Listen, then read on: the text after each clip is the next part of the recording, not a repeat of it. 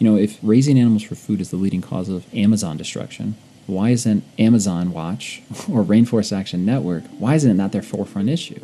It would be like talking about lung cancer without ever talking about smoking.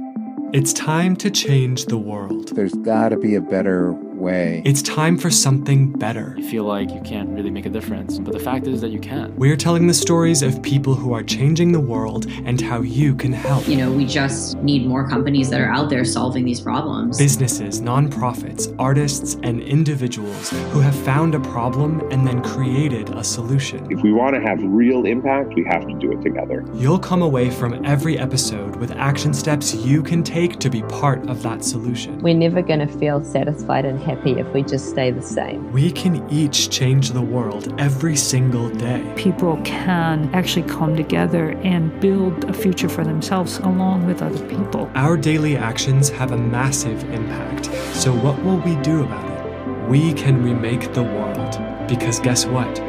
We can. Hi everyone. I'm Nathan Gardner, and this is We Can Remake the World, a podcast about people who are changing the world and how you can help. Thanks for being here with us today. Our episode is a big one, and there's lots to cover, so I'm going to dive right in. The fine dining world just changed overnight. 11 Madison Park in New York City is widely known as one of the best restaurants in the world, and they've just made a huge announcement.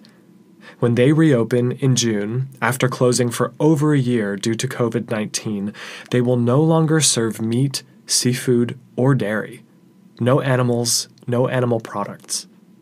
11 Madison Park is one of only 132 restaurants in the entire world with 3 Michelin stars, the top award for any restaurant.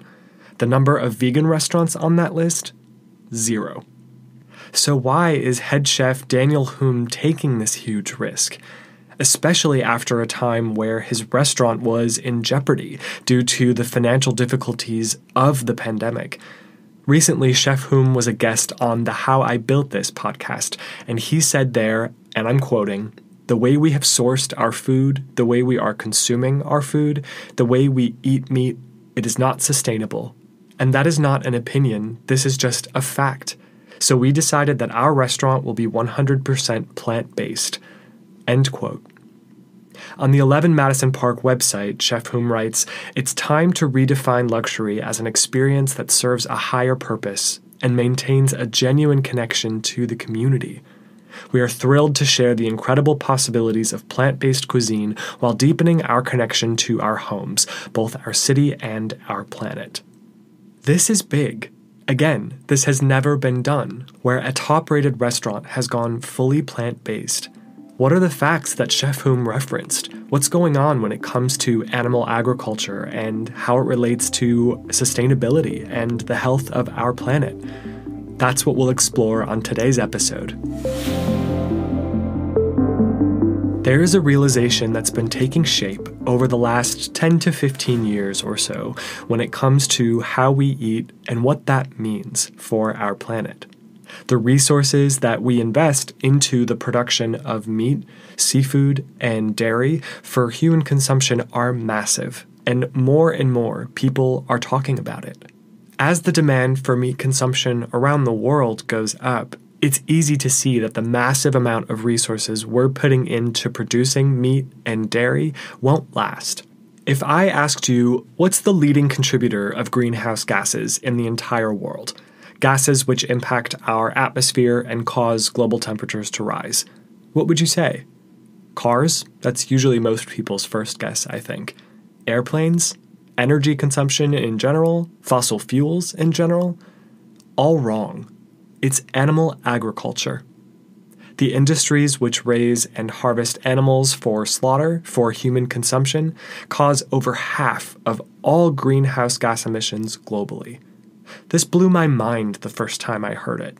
And what blew my mind even more is the massive impact animal agriculture has on our planet beyond greenhouse gases. It's also the leading cause of deforestation, causing 91% of destruction in the Amazon rainforest as the trees are cleared to raise and graze cattle. It's the leading cause of ocean destruction, the leading cause of species extinction globally, and the top consumer of Earth's fresh water. We're feeding cows, pigs, and chickens huge amounts of grains and water that could be going to people who are starving and thirsty around the world. And in many cases, the way we're treating these animals that we're raising for slaughter is anything but humane, if you look at industrial farming. One of the earliest and loudest voices in this growing movement to re-examine how we relate to our food and how we produce it was the team behind the Netflix documentary COWSPIRACY. In the film, we follow Kip, the co-director of the film, on a journey of discovery as he realizes that the single most destructive industry on the planet for the environment is animal agriculture. And as Kip discovers this truth and tries to speak with environmental and regulatory groups about it, he's ignored, or the facts are avoided altogether. But now the truth is out. If we want to maintain a healthy planet and have healthier people, we've got to change the way we eat and the way we produce food. For our conversation today, we're joined by Keegan Kuhn, co-director and co-producer of COWSPIRACY. Keegan was kind enough to join us to speak about the experience of creating the film, why he thinks it's imperative that we change our food systems and our food habits, and what we can do to protect the planet with every meal we eat. So thanks so much for speaking with me, Keegan. I think that the conversation that COWSPIRACY has created is extremely important. And I'd like to start with the core problem that's raised by the film, which is that most of us are completely unaware of the largest contributor to climate change and environmental destruction. What is the leading cause of climate change? Yeah, so the leading cause of climate change is human beings.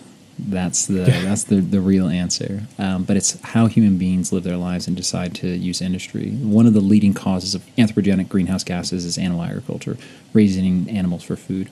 But it's not just raising those animals, it's raising all the feed crops that go into feeding those animals. It's clearing all the forest that needs to be cleared to make grazing room, or land that needs to be cleared to grow the crops to feed those animals. It goes on and on. It's the transportation, it's the refrigeration, there's so many elements that tie into the full life cycle analysis of animal products. So animal agriculture is by far one of the leading causes of human-caused greenhouse gases. And then you can go down the list and ask a similar question. What is the leading cause of, as you said a bit already, rainforest destruction, leading cause of species extinction, leading cause of ocean dead zones where life has just disappeared because of pollution-related runoff and things like that? I mean, what else as far as what animal agriculture touches? It's pretty much anything you could care about in the environmental world. Animal agriculture plays a negative role. And yeah, topsoil erosion, biodiversity loss, desertification. I mean, literally anything you could care about. And you have people who really care about wolves, right? Well, what's the reason wolves were pushed to the brink of extinction? It was the livestock industry. These animals were predating on sheep and calves, and so the livestock industry pushed to kill all of them. You care about whales. Well, what's the leading cause of whale death? Well, it's not Japanese or Norwegian whalers. It's actually whales dying in fishing nets. It's whales dying from ingesting plastic. But the biggest cause is it's plastic from fishing nets, which is a form of animal agriculture. There's really nothing that you could think about in the environmental world that animal agriculture doesn't play a role. I mean, the leading cause of Great Barrier Reef die-off is from animal agriculture. So it's just like, it just goes on and on and on. It's such a massive industry and has such a huge footprint that it touches everything. It's so interesting because until this moment, even after having watched COWSPIRACY a couple times, the idea that fishing is included in animal agriculture didn't quite register with me. It's so interesting, I think, that because the oceans are less visible, we don't necessarily lump them into the category of livestock or raising poultry for chicken and eggs. I just think that's really interesting. Yeah, and the fishing industry, a lot of people wouldn't necessarily consider fishing part of animal agriculture, but it directly ties into it. Animal agriculture uses a tremendous amount of fish and fish meal in feeding livestock. So pigs actually consume more fish in the United States than human beings do. Chickens are fed a tremendous amount of fish and fish byproducts. And then the whole agricultural sector, particularly the organic agricultural sector, uses a tremendous amount of fish and fish meal as a fertilizer. So what we do to the planet and other animals is all connected, and so I would lump it all together as part of animal agriculture. And that raises another interesting point too. I think it's sort of easy to be out of sight, out of mind a little bit about it. Not that it's out of sight, but just to not make the link between what we feed our pets. We're also feeding our own pets, animals that have been raised for consumption. And that's got to be huge. I haven't looked up the numbers yet. It is huge. It's if our pets were their own country, of ranking countries for the largest impact to climate change, pets would be number 6 on impact for the world. If they were their own country, they have such a huge impact. And so there's phenomenal companies like Wild Earth, which is producing plant-based pet foods, the vet-approved, science-based, to try and lower the impact, because it's such a massive thing. It's not just like a small thing. But the truth is that most pet food is the byproducts of animal agriculture. So it's not like they're necessarily raising animals just to feed to pets. They're raising animals for human beings, and then the animals that aren't deemed food grade for human beings are then fed to animals and all the byproducts. So it's pretty horrible stuff. I just think it's something that's so easy for most folks to just not, kind of like you see a piece of meat in the store and it's easy to completely disconnect from the fact that it came from a live animal. This, I think, is one step beyond. It's like we're just so used to those dried food pellets as being so ubiquitous. We don't think about where they came from and what goes into the meat or byproducts that are involved there. And I think that's part of the whole system, is that we're intentionally detached from where the products come from. And that's not just with animal products, that's with everything. It's with our shoes, our clothes, our cars, anything that we consume, we're intentionally not allowed to see the whole supply chain. And then with food products in particular, we don't call them the side of a cow, we don't call it baby chicken, we don't call it baby lamb, we call it, it's a hot dog, it's beef, it's, something else. We don't call it by what it really is. Yeah, that's a really good point. When I watched COWSPIRACY for the first time, of course, I think as anyone would be, I was in total shock just because of how far-reaching this specific problem is, and the fact that I'd never heard almost any of it before. I mean, when you and your co-director and co-writer Kip created the film, what was your journey as far as waking up to these truths? What was your guys' experience with that? We knew that the situation was bad. We knew that animal agriculture played a role in environmental destruction, but I don't think Kip, my co-director for the film, and I really knew how bad it truly was. And as we started digging, as we started doing more research, as we started talking to more experts and researchers, it became clear how devastating. According to 2 environmental advisors to the World Bank, raising animals for food is responsible for up to 51% of all anthropogenic greenhouse gases. And, that's astronomical. That's the leading cause. And that's a peer-reviewed study that has gotten a lot of criticism, but that study has held up to the test of time when other people have replicated it. And, yet that's not on the forefront. The United Nations would say it's 14.5% of anthropogenic greenhouse gases come from animal agriculture. So there's a huge variance, but if you look at the entire system, you look at all of the things, all of the elements of the environment and full life cycle analysis, animal agriculture is at the forefront, and it is astronomical. And that's, I think, one of the failings of the environmental movement and also of researchers in general, and this isn't just for environmental researchers, is that people tend to be kind of siloed. They're focused on just climate change, or they're focused on just deforestation, or just soil erosion, or their one key thing, and they don't look at the full ecosystem and realizing that every aspect is connected. Even if the United Nations 14.5% of greenhouse gases is the accurate number, that ignores the fact that the vast majority of desertification is coming from animal agriculture, deforestation is coming from animal agriculture, the water consumption, on and on and on. And so it's really important. It's like, say fossil fuels is the leading cause of climate change. It doesn't, fossil fuels isn't the leading cause of deforestation. It's not the leading cause of water pollution, on and on. So animal agriculture just takes the cake for sure. That's what I think is so staggering about it, is just all of the different pieces of it which impact so many different facets of our environment. And one thing that struck me from the film was, early on, you all illustrated the fact that the decision to not take so much part in animal agriculture is far more powerful than almost anything else you can do. You can ride a bike, you can get an electric car, you can lower the amount of water you're using when you shower, you can switch to solar power, the list goes on, but it still doesn't come close to the amount of change that you can affect by simply removing yourself from participating in, consumption of animal products. And that's nothing else comes close. Again, because removing animal products from your lifestyle touches so many different things: water pollution, water consumption. Again, I could list it all day long. Versus, riding your bike is a great thing, and I'm a big advocate of cycling instead of driving. But that's really only going to affect climate change, air pollution. It's not going to have this broad-reaching impact. And so there's nothing that we do that has such a huge impact as changing what we eat. Yeah. Let's dig into a couple specifically for a minute. I mean, one that you've brought up a couple times that I think a lot of people aren't as familiar with is this thing that happens, desertification, this depletion of the soil. Would you speak a bit about, what you're aware of as far as what creates that process and what does it mean when land becomes desertified? Yeah, so the leading cause of desertification is deforestation. So you have areas that are naturally supposed to be forests, they get enough rainfall, and you clear that land to make room for agriculture, whether that's growing feed crops to feed animals, which consume more than half of the world's grain, or if it's to grow grass for those animals to graze on. Trees produce their own humidity, and they actually will change weather patterns. So they will create low-pressure systems and high-pressure systems, and they'll pull air in. So like the Amazon basin is a great example. The Amazon literally pulls in air from the Atlantic Ocean and creates a huge amount of rain. So you have this incredible rainforest, largest rainforest on Earth. When you clear those forests, that humidity level changes, those pressure system changes, and it stops raining. And so the Amazon basin has been going through one of the worst droughts in recorded history currently because of, and the massive Amazonian fires we were seeing is because of deforestation. It's true that, yes, they're setting fire to the forest to make room for animals and to make room for agriculture.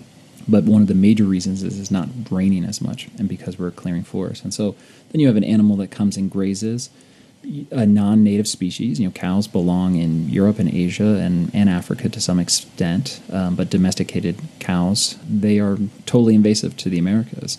And so the ecosystems and the soils and the plants, the microbes haven't co-evolved with them. So it's very easy for these very large ungulates to completely disrupt an ecosystem. They graze too aggressively, and so then the plants can't regenerate fast enough, and so the soil becomes weak, and the soil will then wash away or it can be blown away. And so another great example of this is in the United States, the Dust Bowl. So you had prairies that had sustained very large herds of animals for millennia, bison predominantly. You brought in this non-native species, this aggressive European species, human beings, and their livestock, and they decimated the land to the point that the soil was dying, and part of that was from tilling, but a big part of it was because they brought in these hoofed animals that had no place there, and that almost ended agriculture and almost ended the United States. So desertification is a major thing. I mean, Dr. Richard Oppenlander, an environmental researcher who's featured in the film, he talks about the big three. He talks about desertification, species extinction, and climate change. Those are the big threats that we really should be talking about. And so it's more than just climate change. It's more than environmental destruction. It's also this global depletion concept, that we're depleting aquifers, we're depleting soil, we're depleting forests, and we're depleting ecosystems entirely. What is the impact of animal agriculture on species extinction? For those who've maybe had some exposure to this idea, but somewhat limited, how does it impact it? Why does it cause it so heavily? And what are the impacts of species extinction? What does that mean for our world and for us? Yeah. So there's been 5 major species extinctions in the planet's history. The big extinction people know about is the dinosaurs, right? 65 million years ago, 66 million years ago, all the non-avian dinosaurs died off. We're in the middle of one of the largest mass extinctions planet's ever seen, the 6th largest mass extinction. And the primary cause of that is animal agriculture. It is, again, clearing forests, so you're destroying ecosystems that the animals need to live. It's tilling up soils. It's actively killing those animals, too. So, again, when we look at large predators like wolves were hunted to the verge of extinction because they were a threat to the livestock industry. We look at what's going on in the oceans. 3/4, according to the United Nations, 3/4 of the world's fisheries are collapsed, on the verge of collapse, or greatly depleted.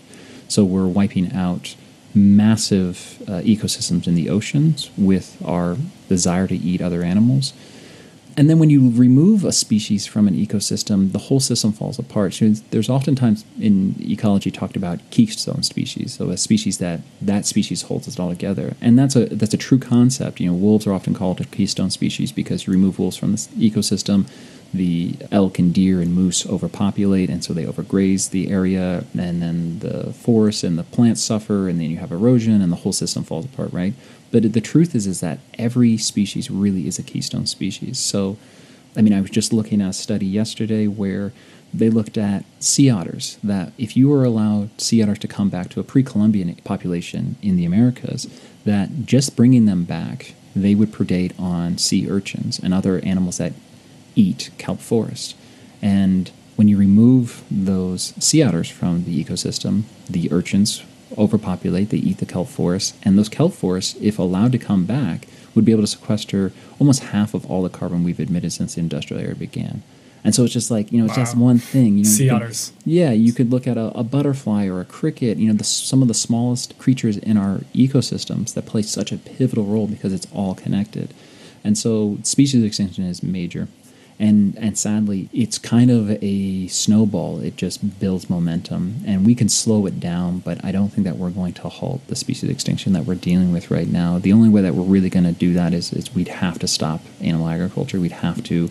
if we stopped animal agriculture, we would allow more than half of the world's agricultural land to revert back to forest, back to native ecosystems. And so then it would give an opportunity for those animals to recover. But without that, we're not going to do it. And a lot of attention when it comes to species extinction, it's the black rhinos, it's elephants, it's whales. Those are the species that get a lot of attention. And then the attention is put on poaching. Oh, well, poaching is what's the reason why these animals are on the verge of extinction. And that it plays a major role, absolutely. I'm not arguing that.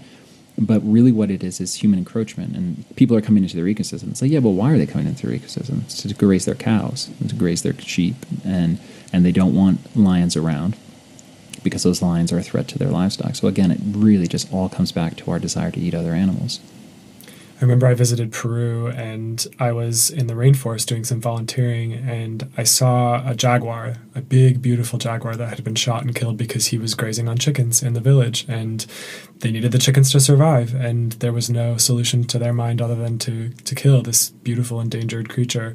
And yeah, I'll never forget that. And that's a sad reality, and I think that's an important story too, because that's an individual, right? Like you see that jaguar as an individual who was just trying to survive in their ecosystem, but human beings that we want, we can coexist very well with other beings, and we've shown that through our history. It's mostly in the last few hundred years when we've really industrialized agriculture. I think that raises a really good point, which is that humans used to eat a lot less of animal products. I mean, humans used to eat sparing meat and very little seafood unless it was local for them, I think probably 100 or so years ago, maybe less. And would you speak about, your thoughts on, if you're not ready to necessarily forego animal products altogether, maybe reverting back to the way things used to be, to eat less, is at least something, because it's how we were for thousands of years. It's only recently that with industrialization that people are able to cheaply eat meat for every single meal. Yeah, if we look at particularly indigenous cultures, which are often used as like not a scapegoat, but like, oh, well, indigenous cultures eat a lot of meat and they're, that way true human beings are. But if you look at indigenous cultures, for the vast majority, their diet makes up less than 10% of it is animal products or animal proteins. And so, I live in the Southwest United States, and the Hopi, the Yavapai, the Dene, the people of this area, about 10% of their diet. And these are people who are often viewed as like, great hunters. The reality is that once we start getting over 10% of our calories coming from animals is when we start to see the really damaging health effects, the high rates of hypertension, cancer, diabetes, on and on and on, all the issues that we're dealing with in our modern lifestyle. It's when we exceed 10%. So yeah, you could reduce your consumption down to below 10% and have a big impact. That you could choose not to eat cows or sheep, which have the biggest impact for climate change. But I think that is in this belief that we have time and space to take baby steps. And the truth is that we are actually beyond the point of being able to take baby steps. It's like, and the other truth is that we're not babies. We're big people. We can take big people steps. And the big people steps is, hey, we have to cut out animal products. We have to. There's not enough time, space, energy, land, wildlife left for us to do anything else but 100% switch. And then the other thing too is that, there's a lot of times people will say, okay, well, I'm going to cut back, or I'm going to choose to eat grass-fed or local or organic. And the reality is that according to an analysis done by Dr. Celeste Rao and the University of Illinois, that if we took all the world's grassland that was formerly forest, that has been cleared to make room for grass-fed livestock, and allowed the forest to come back, we'd be able to sequester 265 gigatons of carbon from the Earth's atmosphere, which is more than we've emitted since the industrial era began. And that's just getting rid of grass-fed livestock. So grass-fed livestock and the organic movement and the more, quote, humane animal products really isn't a solution either. They take more resources and have a big negative impact. So I advocate for 100% veganism. And a lot of people see that extreme and they say, oh, well, people aren't going to do that. And that may be true. But I think that when we go to an extreme, it pushes the middle farther in that direction. If we only say, hey, meatless Mondays, then people say, okay, I'll do meatless once a month. And if you say vegan, they say, okay, I can do meatless Mondays.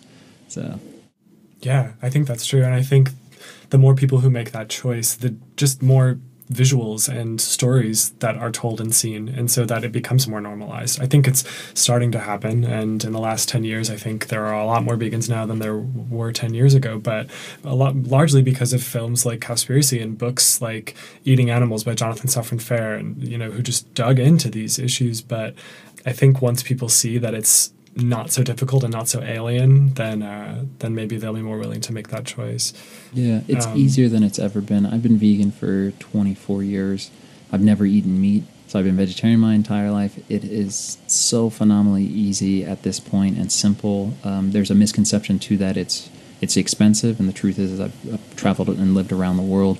Plant-based foods are the most affordable foods virtually anywhere you go. I think that we should be looking at indigenous cultures in a major way for a lot of things that we do, and see what did they do, how did they farm, how did they live, how did they build their homes, and what did they eat. And you'll see that, well, in the Americas there was no dairy, there was no domestication outside of dogs and alpaca.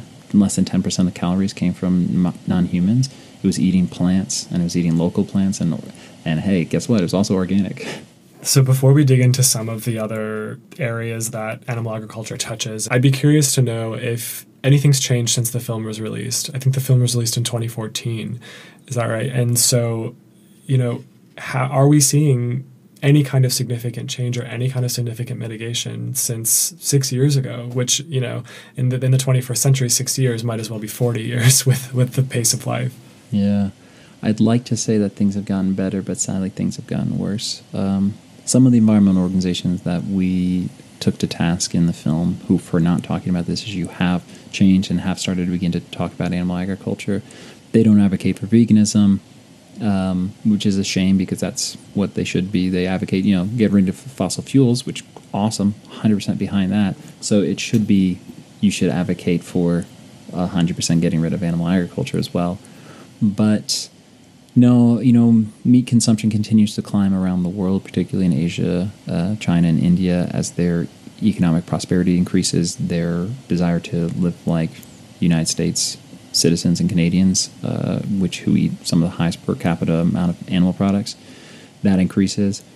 So it's really important that for everybody listening to this, and I assume most of your audience is English-speaking, so potentially, Canada, the United States, and Europe, that it's really important that we stop eating animal products first and foremost, because we're going to have a huge impact on the planet. And for better, and often most of the time for worse, we are also a cultural role model for a lot of the world, and a lot of the world copies what we do. And so if we as a society decide that we're not going to eat animal products anymore, it allows other cultures to jump to that conclusion that much faster. And we see that all the time. We see ideas and technologies where, in the United States, for example, we had no phones, went to landlines, then we went to cell phones. The continent of Africa has skipped the landline process and has gone straight to cell phones. And the continent of Africa has more cell phones than the United States does.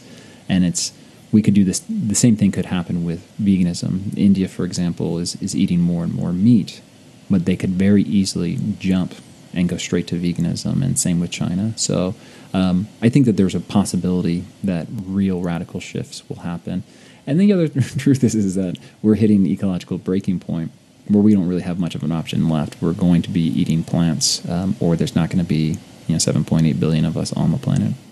So there's something I really want to talk about, and it's this idea of world hunger as this thing that just can't seem to go away. We don't have the solution. We don't have the resources. Where are the holes with that belief, especially as it relates to animal agriculture? Yeah. half of the world's grain is fed to non-human animals. So there's about 800 million people in the world who are on the verge of starvation. They're not getting enough calories every single day, or they're literally starving to death. That's about 1/8 of our human population is on the verge of starvation. And the thought that we are feeding perfectly edible products to non-humans to fatten them up so that Westerners, and predominantly Westerners, can eat those animals' bodies is an atrocity. Because the other reality is that most of those 800,000 are children. And the thought that we would allow children to starve to death so that we could fatten up cows, pigs, chickens, and sheep is really a crime. It's a crime against humanity. We grow right now enough food to feed between 12 and 15 billion people. There's not even 8 billion of us on the planet.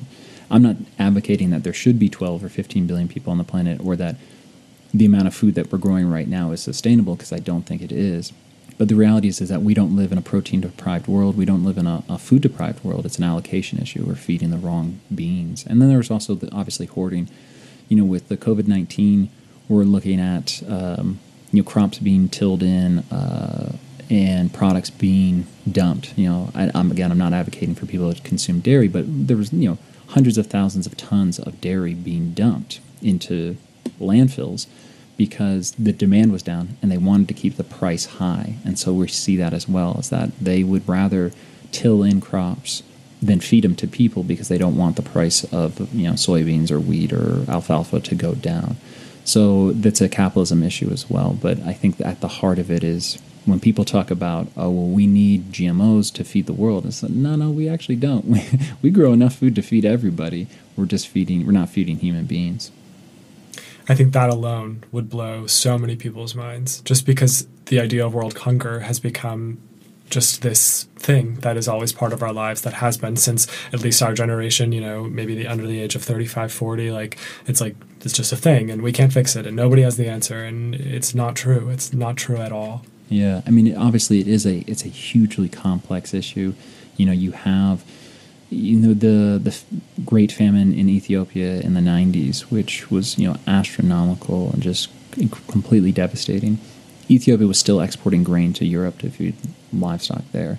And so that people, their own citizens were dying, but because there was more value on money by local governments and by more federal government, that people were dying because they wanted money over that.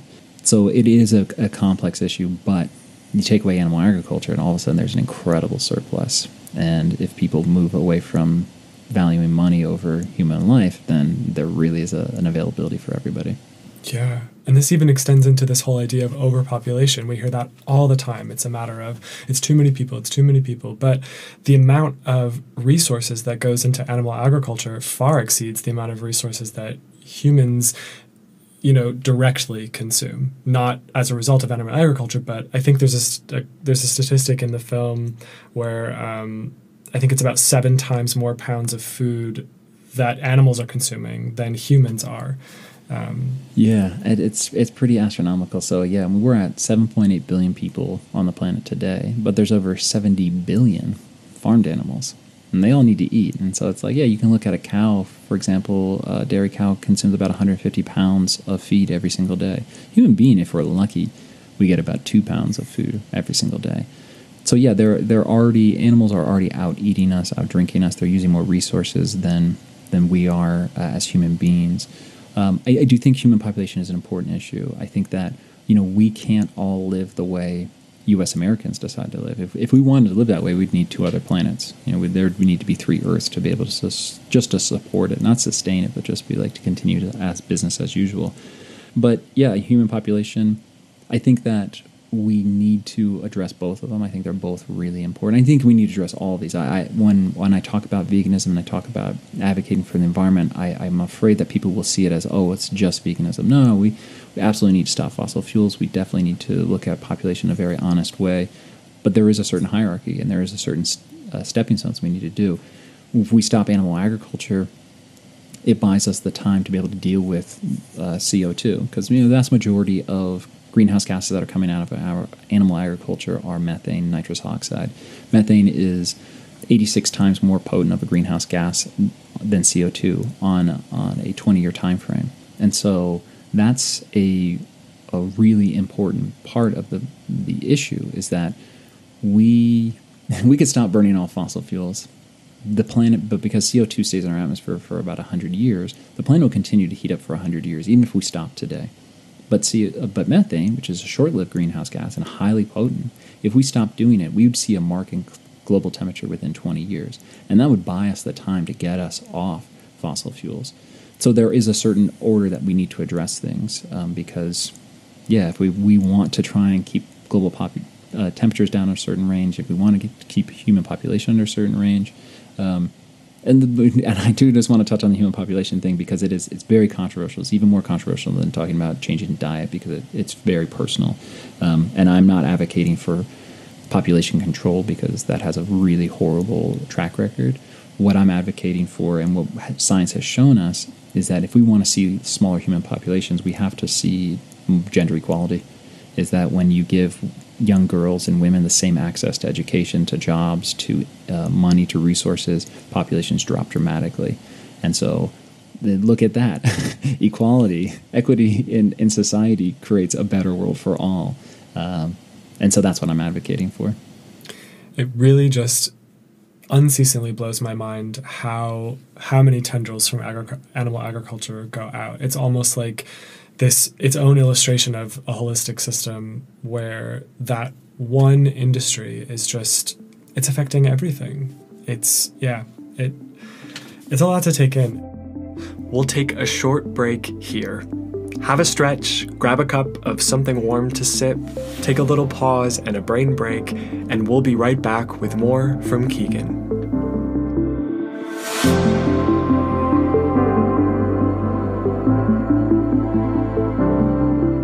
So there's a whole element that we've yet to touch on yet that I definitely want to make sure that we speak about, which is the systems in place, which keep things the way they are. And there's a lot of pieces there too. I think it starts in the film with the realization from you, Kip, the team, that these environmental organizations, which are supposed to be advocating for the earth, are actually avoiding this topic altogether of animal agriculture and its impact. And I'd love to just hear your version of that story, that experience of those alarm bells starting to go off, and then just what you discovered, what you all experienced. Yeah, that's the impetus behind the film, is that Kip, my co-director, who's the protagonist in the film, starts to realize about how bad animal agriculture is, and so he'd expect, right, that all the large environmental organizations would be talking about it. And then when he starts to look, he realizes that, yeah, they're not talking about it. This isn't a forefront issue, and why? You know, if raising animals for food is the leading cause of Amazon destruction, why isn't Amazon Watch or Rainforest Action Network, why isn't that their forefront issue? And so we go and we ask them, and the responses are often comical because it's so ridiculous that it would be like talking about lung cancer without ever talking about smoking. You know, you would say, well, you have to address this. This is a major cause of lung cancer. Why aren't you talking about it? No, we don't talk about that. And I think the reason why these organizations aren't is it's an uncomfortable conversation to have. They're afraid of losing donors. You know, when you start talking about changing diet, and I'm sure your audience listening to this, if they're not already on this path, they're uncomfortable about this conversation because it feels really personal. And then there's also the reprisal from this industry. The United States, the livestock industry is incredibly powerful. They can shape legislation. They can push through laws that don't benefit consumers in any way. The Oprah Winfrey trial that happened back in the 90s where a bunch of cattlemen from Texas sued her for food liability or a food libel law. I think all those things play into it, but I think money is at the source, is that people are afraid of rocking the boat. And then also, too, is that the people who are part of these organizations, they eat animals, and so how could they really say, hey, you guys need to stop eating animals unless they're willing to do it themselves? But, you know, if you dig into the history of some of these organizations, Rainforest Action Network, for example, their very first campaign that launched the organization was a campaign against Burger King because Burger King was buying beef from the Amazon. And they made that very clear connection. Lindsay Allen, who is the executive director of Rainforest Action Network, featured in the film when we interviewed her. She used to be Greenpeace's head of campaigns for Amazonian leather. So she knew, first and foremost, how bad the impact of animal agriculture, particularly raising cattle in the Amazon, was for the rainforest. And yet her organization wouldn't talk about it. They have since, created a small campaign, but it's far from the forefront. They'd much rather talk about fossil fuels. That's a comfortable one because It's not something that we feel personal, like that we can make a difference. It has to be institutional. And I think that's part of our whole political system in the United States, is that nobody wants to take personal responsibility. It's them, those people over there need to change. Would you talk a bit more about the difficulties that you have experienced and seen and observed as far as people making dietary changes? Because I think you're right. The way we eat is very personal. We have attachments to our families, to our culture, and for a lot of people, our heritage gets involved. What are the complexities of changing your diet in this way? Yeah, I think you nailed it, is that it's family, it's culture, it's history. If you were raised by your mom, she fed you, right? And so and she fed you meat and dairy and eggs and everything like that. And so when someone says you need to change that, it's like almost like an assault on your mother on some psychological level, right? You're like, no, you're saying that my mom was wrong for feeding me this. And so of course that's going to bring up issues, and of course people are going to feel threatened by that and not like it. And it's not to attack anybody's mom, it's not to attack anybody's parents. It's that, your parents hopefully were doing the best they could and with the knowledge they had. And so now it's about presenting that information and giving people the opportunity to make more informed decisions. And then, the reality is that there's so many incredible people from around the world who have woken up to this idea that we have to stop eating animals and using animals. And they've adapted their traditional diets and their cultural diets to still be everything that they need them to be, to hold on to their heritage without the animal products. And so no matter what your ethnic background, your historical background, your family background, you can veganize anything. And then you also look at the history of it. It's like, being here in the Southwest, there's a very strong Native influence and there's a very strong Mexican influence. And you look at the history of indigenous and Mexican, which is another indigenous culture, their food, there was no dairy. And, people think about like Mexican food being cheese and all meat and all this stuff. It's like there was no dairy, there was no cows, there were birds that people ate, but there was no pigs. This wasn't part of like a traditional diet. This is a colonial diet that has been forced on, indigenous people of Mexico. And so I think it's going back and seeing those things. And then the other part of it is that when we look at our traditions with family, it's not that we're like the turkey at Thanksgiving is the thing that makes everybody come together. It's everyone's coming together because they want to see each other. They love each other, and that's what they enjoy. The turkey is just an excuse. But you take away the turkey from it, and it's all, hey, let's have a beautiful meal, and let's all come together. People will say, yeah. It's like people aren't showing up just for that animal product. So it's dissecting and being honest, and then, just willing to have those conversations with loved ones. And, when people have open hearts and minds, they come around to it. I totally tricked my family one year and took my grandmother's pumpkin pie recipe and veganized it and told them after. And it was a scandal, but they kind of opened their minds a little bit to it. And I'll always be proud of that little act of subversion. So for a moment, I'd like to just go back to some of the institutionalization of animal agriculture, just to give people a sense of how deep it goes, because it goes deep. And, maybe would you speak a bit about the food disparagement laws and how they've changed and they've basically evolved to make it even more difficult to say anything negative about any industry, I think, but especially animal agriculture and food production? Yeah, so there's a federal food libel law, which says that you can't say anything that you know to be false about a perishable commodity. And it's a way to protect an industry, right? You can't say those apples are poisonous if you know that those apples aren't really poisonous, because that's just not fair and that's lying and on and on. So those laws exist. Those laws were used to try and sue Oprah Winfrey and Howard Lyman, who was a fourth generation cattleman, and because he said, well, there's mad cow disease in the U.S. meat supply, which he could back up, and so he won that lawsuit.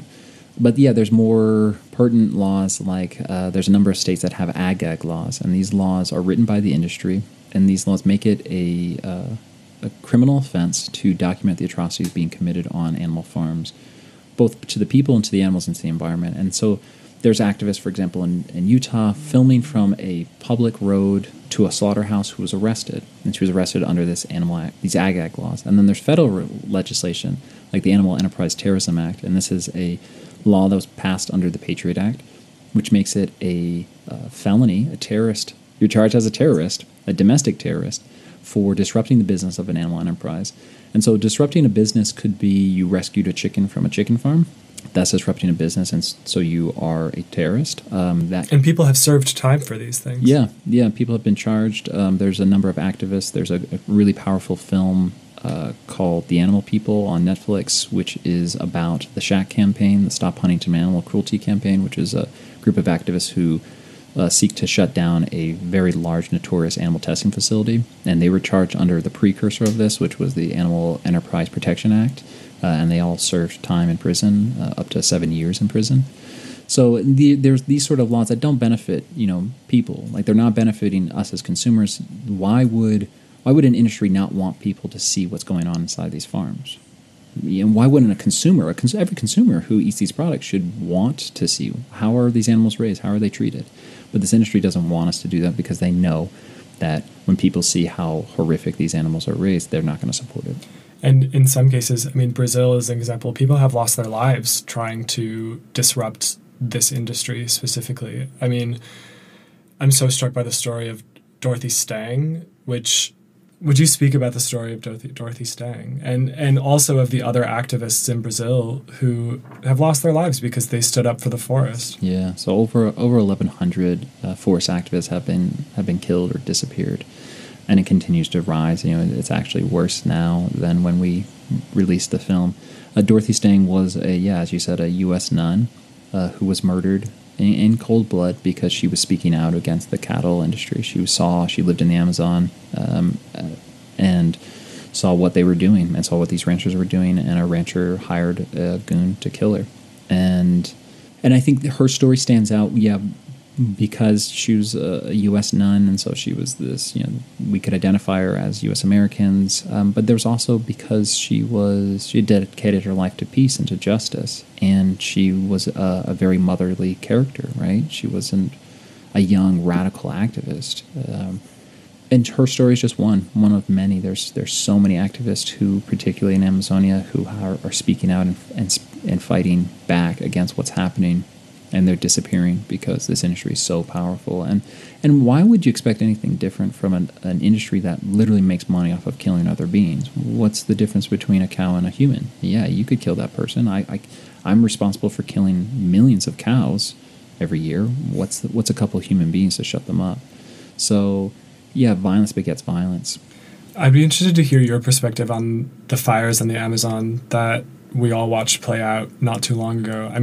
You mentioned it a bit as far as, I'm sure it was exacerbated by the fact that there just wasn't as much moisture in the air because the forest is being depleted. But, what's your take on the cause of that? I think most of what we heard in the mainstream news was that it's a symptom of climate change, but there's a lot more underneath that. Yeah, absolutely. So it's up to 91% of all Amazon destruction in Brazil is connected to animal agriculture. And so what it's often, when we look at rainforest destruction and deforestation, it's often viewed as about a logging issue, right? They're clearing the forest to take the wood out. But there's not that much money in logging. And so most of the rainforest destruction, what they'll do is they'll literally just set the forest on fire to clear the land so that grass will grow so they can graze cattle. But since it's tropical soil, they can only graze the cattle for about 2 years before the soil's depleted and they need to grow genetically modified corn, soybean, and use chemical fertilizers to get the soil to grow anything. But so, the big fires that were happening in the Amazon were connected to animal agriculture. They would set the forests on fire. The forests are drier than they've ever been, and so those fires were getting out of control. And then the Brazilian government also, for all of the damage and all of the economic impact, they want the forest cleared because they see that as an opportunity for new industry. If there's not forest there, then you don't have to protect it in the same sort of way. And it also forces the indigenous people off their land, which is something the Brazilian government has been very clear about, not being in favor of the indigenous people, the native people of the forest. So they allowed things to burn. And we see that all the time with ecological destruction. Whether it's the Deepwater Horizon disaster in the Gulf of Mexico, they let the well continue to pump oil into the Gulf because BP was going to make more money off of their insurance claim than they were off of the losses. So it's that sort of stuff where money just takes paramount.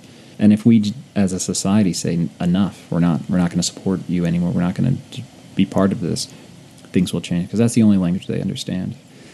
I think it's important to bring back, though, that when we look at the destruction in the Amazon, that's one symptom of again, Europeans and European descendants desire to eat animals, because 80% of all of the soybeans grown in Amazon are exported to Europe and the United States to feed the livestock here. So it's eating meat anywhere in the world, but particularly in Europe and the United States, is affecting rainforest destruction. One thing I would really like to ask is, I mean, some of the information that you and your team, by creating this film, exposed is something that very powerful people don't want to be exposed. And if you're willing to speak about it, if not, no problem, but just to hear about your experience navigating that, and if you all have had to deal with anything legally or anything otherwise as a result of making this film and telling this story. We were really concerned while making the film that there would be reprisal from the industry. You know, the activists who have done a lot less have been faced prison time than exposing an entire industry. And Howard Lyman, who again was sued, he was a former cattleman, sued by the livestock industry. He said, "Hey, you're putting your neck out there. You know, you're putting your neck on the chopping block. If you keep going down this path, you keep shaking this tree, like they're gonna come after you." And so we actually discussed like whether we should keep going, or maybe we should change how we talk about it. If all these huge environmental organizations like Greenpeace and Sierra Club aren't talking about this, maybe we are just these dumb kids trying to expose this and we don't know what we're doing. But Kip said something really powerful while we were making the film, and he said, you know, our fear of reprisal shouldn't be anywhere close to our fear of not speaking up. Like if we don't speak up, if we don't do something, what's going to happen?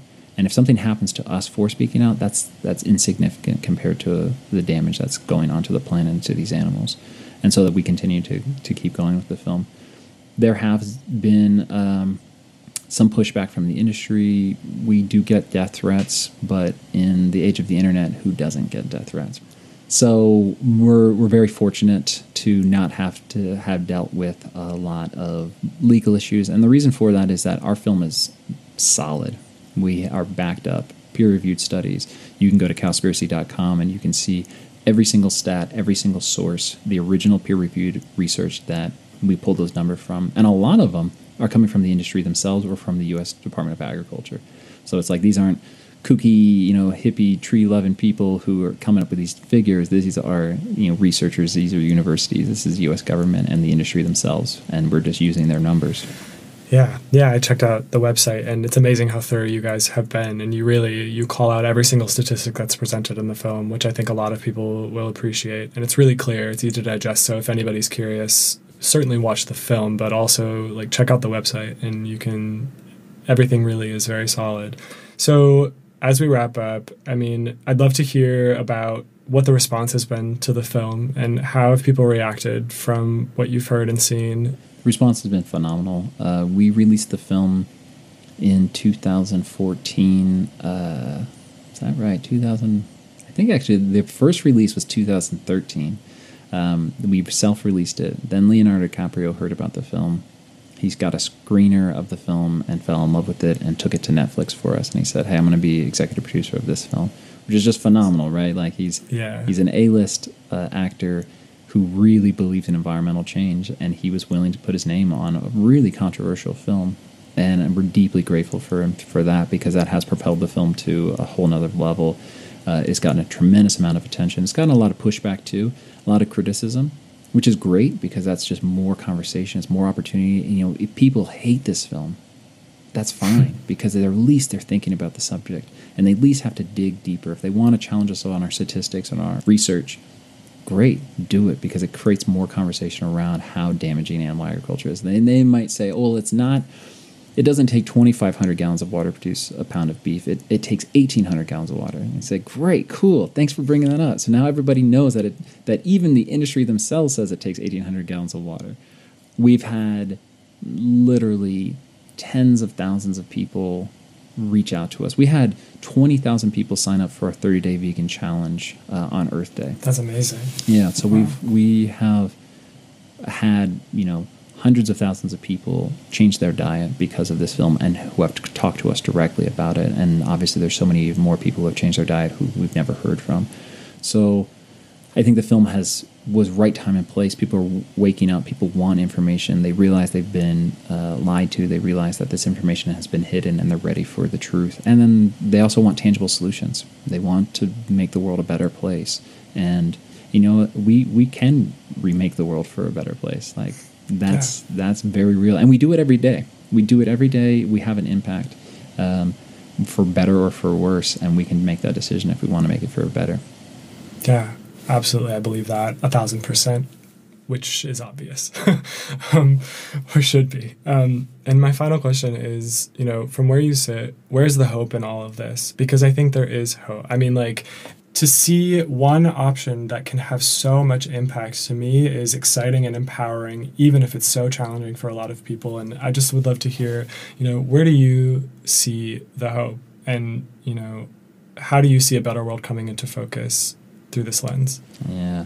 I've been an activist pretty much my entire life. I was raised by an activist, and I don't have any hope. And I usually will tell people, once I gave up hope, I felt a lot better. And people will often laugh and they'll say, oh, that's bizarre. But I used to be so tied up in the outcome that it would break my heart when things weren't getting better. And it was crushing, and it was just, I was burning myself out because I had this hope that things would get better, and then they weren't. And so I gave up hope. I said, okay, the world's not going to get better. Things aren't going to change. But I know today I can make a difference. Today I know I can not support the suffering of non-human animals. Today I know that I can not support sweatshops. Today I know that I can speak up for those whose voices have been silenced. Today I know that I can do something. I can help encourage someone else to look at the world in a different, more compassionate, beautiful way.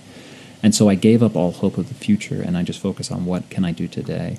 And that, some people, that's not going to work for them. But for my mental state, that has helped me a lot. I'm not tied up in it anymore. I do the good work because the work needs to be done, regardless of what the outcomes are.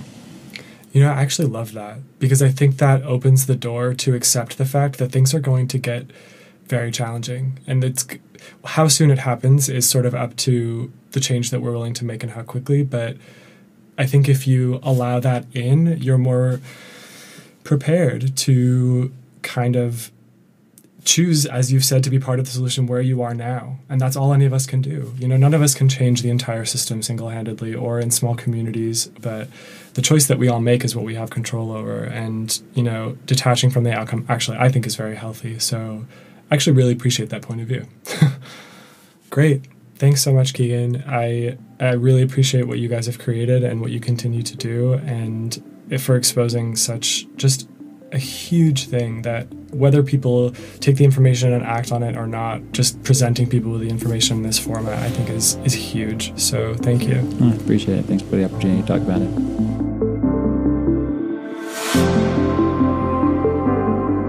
Is there a book or film you can think of that totally changed your life? You watched or read it, and there was no going back. Your picture of the world had changed. For me, one of those books was Eating Animals by Jonathan Safran Foer. This book explores a lot of the questions that COWSPIRACY does as well. And the book is shocking, sometimes disturbing, and also very inspiring, sort of like watching COWSPIRACY. If you had asked me 2 weeks before I picked up this book if I ever thought I would be vegan, let alone vegetarian, for the rest of my life, I probably would have laughed. It wasn't even a thought in my mind. It's not that I ate a ton of meat, but after finishing Eating Animals, I became vegan almost overnight. And over 10 years later, I'm more committed to this choice than ever. For me, it's inspiring that we can make such a massive impact just by reducing or removing our consumption of animals and animal products. The data shows that there's no more powerful choice we can make to support the health of our planet and rethink our food systems so that all people can eat.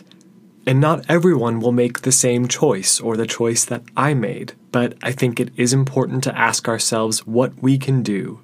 And that brings us to our 3 takeaways from today's conversation, what we call our 3 changemakers, which we explore every episode. Changemaker number 1, change must come from us. One thing that was so clear to me after watching Cowspiracy, and I think you get it also from today's interview with Keegan, is that we can't rely on governments, industries, regulatory organizations, or anyone else outside of us to make and enforce change. Keegan told us about the environmental nonprofits who wouldn't even touch this issue because of a fear of losing donations, and politicians are massively lobbied by these industries. With animal agriculture, the choice to make an impact is fully in our hands. We don't have to rely on anyone else to make the change for us. Changemaker number 2. Our current system is not sustainable, but we have the power to change it. According to research done by the COWSPIRACY team and available on their website, someone who eats meat regularly will need 18 times more land to produce enough food for them than someone who's vegan. And the waste produced by 2,500 dairy cows is the same amount of waste produced by over 400,000 people. There are billions of cows on the planet. Think about that. With populations in China and India increasing their desire for beef and other meat, we simply can't keep this up. But we have the power to drastically cut back on our consumption of animals and animal products, or cut it out altogether from our diets. Plant-based diets have never been more accessible. And there's the added benefit that plant-based diets have been shown over and over again to be much healthier for us as well. And changemaker number 3. It's time to redefine hope. I think what Keegan said at the end of our interview was really refreshing, honestly. Of course, we have to believe a better world is possible. But sometimes it's helpful and empowering to just focus on what we can do. The rest is out of our hands, the way that the world changes or behaves and how quickly. And that can be freeing. This change all starts with individuals. With one choice, we can protect the rainforest, lower extinction of wildlife, protect our oceans, lower extinction of plant life, reduce greenhouse gases, reduce global warming, save water, feed more people, and improve our health. What's more exciting and empowering than having one choice that can do all of those things? And as momentum grows, change will come. Here's what you can do today.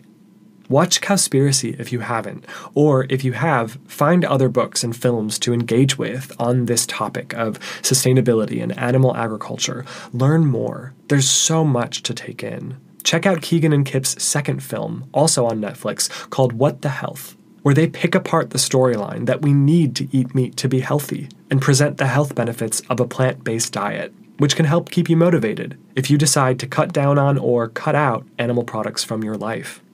Our challenge for all of you today is to experiment with lowering your consumption of animal products. Go meat-free for a week. Cut out eggs for a month. Reduce dairy intake to once per day, or whatever feels right for you. Make some reduction in the amount of animal products that you're consuming. Give it a test. See how it feels. If you're vegan already, our challenge for you is to choose someone in your life who isn't, and start a conversation with them about animal agriculture. Use the 11 Madison Park announcement as an icebreaker. This world-famous restaurant going vegan, it's shocking for a lot of people. See what comes of your decision to open a dialogue. We'll share resources that the Cowspiracy team has created on our episode page for today's episode at wecanremaketheworld.com. Changing the way we eat is not something that maybe feels easy or simple. But we have an opportunity to let go of something that flat out isn't serving our best interests anymore, in order to make room for a new idea about what we eat and how we produce food and how to feed the world and so much more. Thanks so much for joining us today. We hope you feel empowered by what we've explored, and even if you're a little shocked by some of what Keegan shared, who wouldn't be, we hope you're committed to taking this new information and doing something with it, or reigniting your commitment. If you haven't already, go ahead and subscribe to our show so that new episodes reach you right away. Leave us a rating and a review on whatever platform you're listening on, and tune in for our next episode in 2 weeks. Until then.